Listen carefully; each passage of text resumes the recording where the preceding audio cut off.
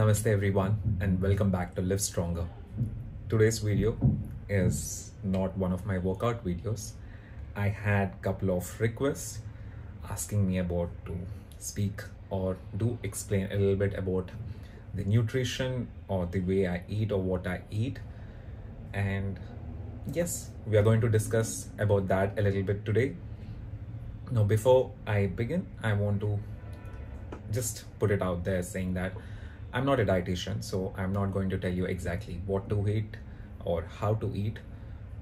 I did study sports nutrition and I have a fair bit of knowledge. I'm continuing to educate myself in the field of nutrition, and it's a constant, I would say, endeavor to make sure you stay up to the mark in terms of the latest changes in the field of nutritional science.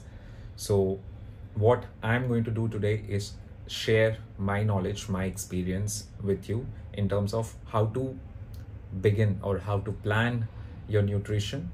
So there is a lot of good knowledge right now out there, actually everywhere in social media, which you can consume and actually build yourself or try to make those changes in a very well mannered way. But also there is knowledge out there which is not complete or sometimes does not apply to you, but the foundation or the basics of the nutrition always remain the same. So what I want to share with you today is kind of a blueprint on how to approach things or how you should be looking at nutrition or the way you need to plan about it. So let's begin. So I have my computer here for me to refer to my bulletins. I have just put out some pointers so that I don't lose track or I don't lose the structure in the conversation which I'm going to have with you. So to start with, let me establish this. This is something not new. It is absolutely pre-existing. Many people follow this in different fields of work, not only with nutrition, but also with fitness. As I mentioned, the workouts which I do also go as per this structure, and also other businesses do follow this, and that's called SMART goals. Now SMART, consider it as an abbreviation. So when you divide SMART, you get all your answers in terms of establishing yourself. Many of you must already be aware about SMART, and if you're not, I hope I'll be able to explain it to you in a manner which you would be able to understand and apply it to the nutritional planning which you require to do. Now let's begin. For SMART, the first letter is S, and that's where the specificity comes in. Any kind of nutritional plan which you want to start off with or bring into your life has to have a specific goal.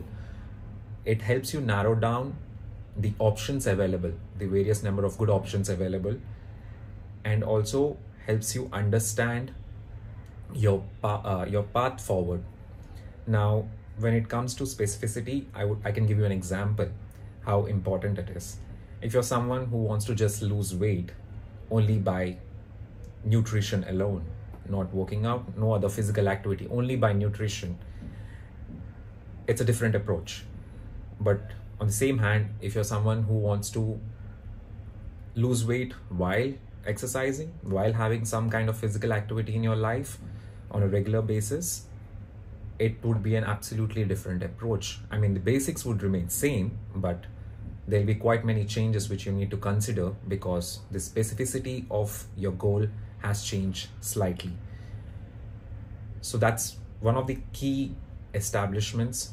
Remember, the points which we're going to talk are all foundational. There's nothing more or less important. They all have to be considered and given value in equal levels. Only then you would be able to achieve your goal in a pleasant and expected manner. So once you establish yourself, for example, my goal is to build muscle, grow stronger, which will help me live a more healthier lifestyle and also live longer. So that's my goal. So I have a specificity in terms of how to build my nutritional plan. Now we move on to the next bit. In SMART, the next letter would be M, and in M, it's usually considered as measurable. I also like to add medical clearance to it. Why? Because when it comes to nutrition, you have to ensure, of course, if you're a healthy individual and do not have any underlying issues, medical clearance is just a self attestation that you say, okay, I'm medically fit, I do not have any problems, any underlying conditions which would be affected due to the nutritional changes I'm going to make in my life going forward, so I'll go ahead and do it. But if you're someone who is having underlying issues, for example, diabetes, thyroid issues, BP, blood pressure issues, you need to consider those when it comes to making nutritional changes. This might not affect your nutritional changes greatly because obviously you're making nutritional changes for the good. So this also might be the driving point. This also might be the specificity of your goal. I want to change my nutrition because I want to make my BP or sugar biomarkers better. Again, it's a specific goal with a medical background, and you have medical clearance from your doctor or from your general consultant whom you are going back and forth with, so you can go ahead and do the nutritional planning accordingly. When you have these underlying issues, I also recommend taking an expert advice because it's always important to make sure you do no harm before you do any good. It's a changing thing. You have to be experimental also, but at the same time, make sure you do no harm. Now, the other part of the M is basically measurable. The goal which you set yourself should be measurable. So if you're going to say, I'm just going to eat less from tomorrow, that's not going to work. That's not how nutrition works. If someone tells you tracking calories is boring, someone tells you that, oh, why do you consider all these macros, calories and everything? I would say avoid that conversation because it is important to track. Tracking gives you an insight about what you're doing. Before making any kind of nutritional changes, you have to track what you're doing presently and then put goals accordingly about how you're going to change it. Because if you just randomly put things in place and say from tomorrow onwards I'm going to do all good things, but what were you doing before? What were the measures which you have considered to make these changes? So it is important to track what you are doing presently without changing much, without being conscious about it, and then set measurable targets wherein you see yourself making small changes to what you have been doing to what you will be doing. So making it an easy, trackable, measurable, medically clear approach in terms of your nutrition. So by now you already have a solid structure. This all, remember, as I speak to you, this might seem like a little bit a lengthy process, but if you sit down, write it down on a piece of paper and practice it for a couple of days, you will have it all figured out before even you know, and the process becomes more easier as you do it more often. So moving on to the next alphabet, which is A, achievable. Now this is my most favorite. Again, no partiality, nothing is less or more important in this SMART abbreviation, but achievable is one of my favorite things because I often find people trying to do everything together in one go. It's not going to work, or I haven't seen it working unless until you have the mental fortitude of someone like David Goggins. So yes, so the willpower or the mental fortitude you need to make changes have to be built up over a period of time. You need to have goals which you can achieve in a step-by-step manner. Again, for example, when I started my journey in terms of building my muscle, transforming myself back into a great shape, which I was in previously, but due to COVID, I was not able to work out or follow a good nutrition diet or intake. I had to set myself up for achievable goals in a manner.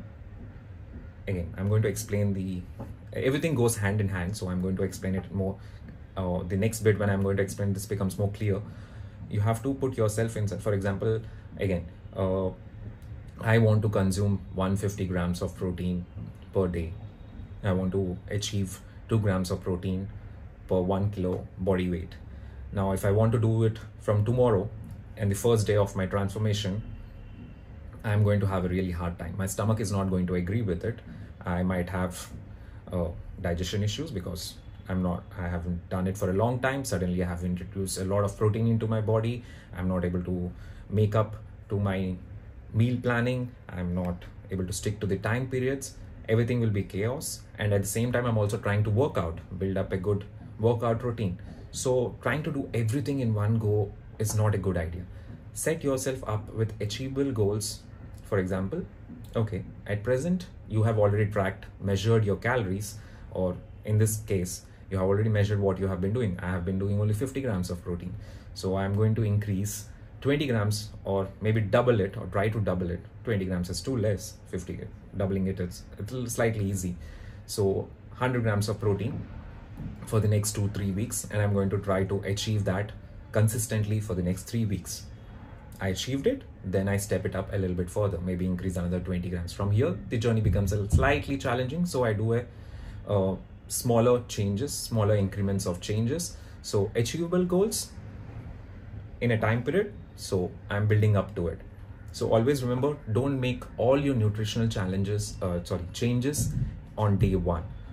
Once you have figured out what you need to do and how you need to do, approach it in a step-by-step manner. You have already had the specificity, you have already measured, and you also have the measurements to go forward with. Now you have to set achievable targets on a systematic manner so that you can achieve them step by step. And as you do them step by step, small wins will build your confidence, your mental fortitude in terms of sticking with the plan, being disciplined. And once you have done that, it's an easy way. You can sustain it for a way longer period of time. I've often seen people following a very strict and rigorous nutrition plan from day one, and on day 7 they feel they have done a lot of work and they feel they deserve to let go, and they often offset the entire week's work, or at least 3 to 4 days of that week's work in one night itself. So never put yourself in a situation wherein you want to make all changes in one go, unless you have that mental fortitude and discipline wherein you know that you can stick with that kind of a commitment. Go ahead, do it. I like to see people do that, but oftentimes it's not possible given the commitments which we have in our regular life in terms of work, family, faith. Many things come into place. So it's always advisable to have achievable goals set up and not bringing all changes in one go, especially when it comes to nutrition, while you're also trying to make other changes in your lifestyle, because taste and food can be quite tricky on your I would say mentally they're quite challenging, because sometimes when you're down, feeling low, you want to have something good to feel better. So food plays quite an important role in terms of your mental status. So never put food as a challenging factor when it comes to your mental sanity, because you will tend to let go in terms of staying in this disciplined for the approach which you have set up for your own self. Because if you're not accountable to someone else, you're accountable to your own self, and that's not quite difficult to break. Now the next part would be being relevant or realistic. The goals which you set yourself up with, the nutritional goals. Now if you're someone who are starting for the first time, don't set yourself up for something which is completely unrealistic. Again, it falls back to the achievable goals part, wherein you say, I'm going to achieve this, I'm going to lose 10 kilos weight in this 1 month. You haven't done that in the last 1 or 2 years. Why do you want to do it on the first month of your nutritional change? Take it slow.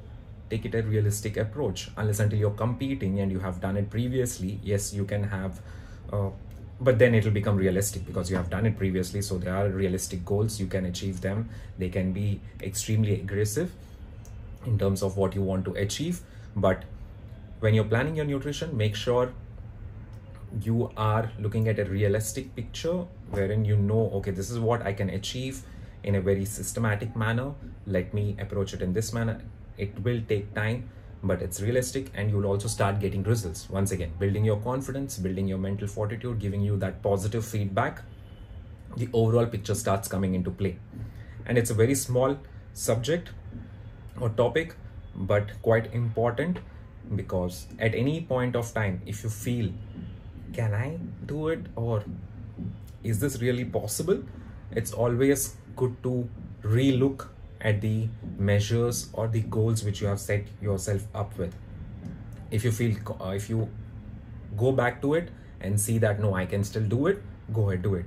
But if you see that it looks a little bit unrealistic, it looks a little bit too aggressive, I'm not sure, dial down a little, because for the greater good, for the longer good, it's better to have something sorry, take a little bit more time and then achieve your goals, than to achieve them or try to achieve them in short time and fail.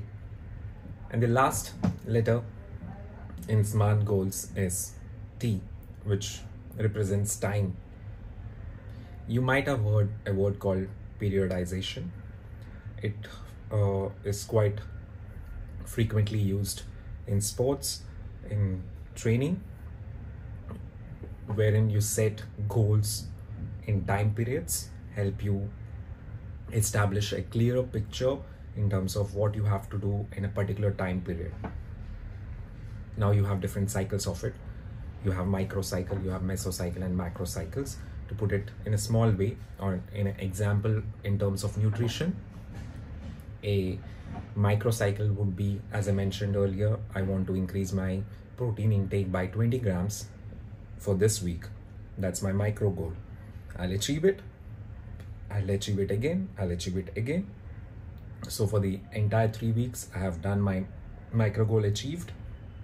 Now, as I do those incremental increases, I'm reaching to the stage wherein I will achieve those 150 grams of protein intake, which is my mesocycle, basically my 3-month period goal or a 4-month period goal, wherein I want to achieve that 150 grams by achieving this micro goals.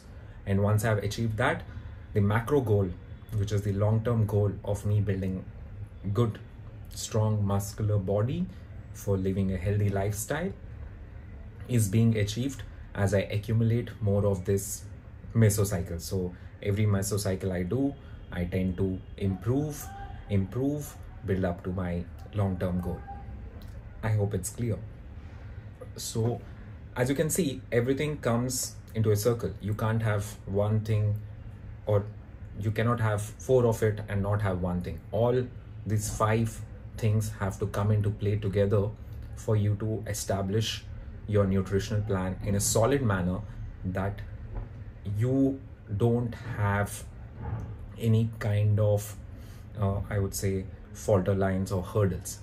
Now that's a great segue to the next topic I'm going to say. We're done with SMART. You have understood it. You have set specific goals which are measurable, which are achievable, which are realistic and relatable, and also time bound. So you have this perfectly figured out nutritional blueprint. Now you start putting things into play and things start happening. What happens? One day you might not be able to achieve, or might come off the rail, so-called cheat meal.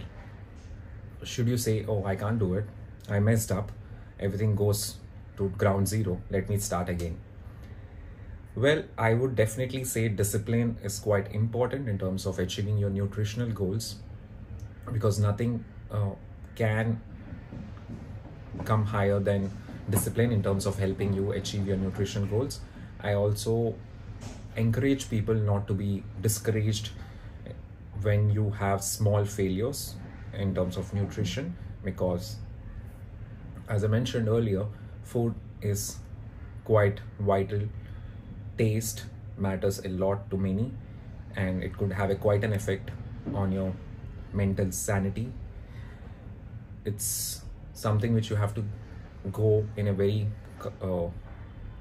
measured, in a very controlled, or in a very structured manner. Otherwise you would tend to have a couple of failures here and there, and it's also sometimes because of your commitments to other part of your lifestyle.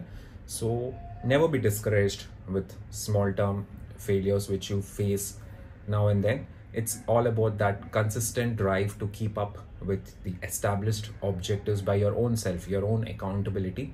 And the more consistent you tend to become, the more results you tend to achieve.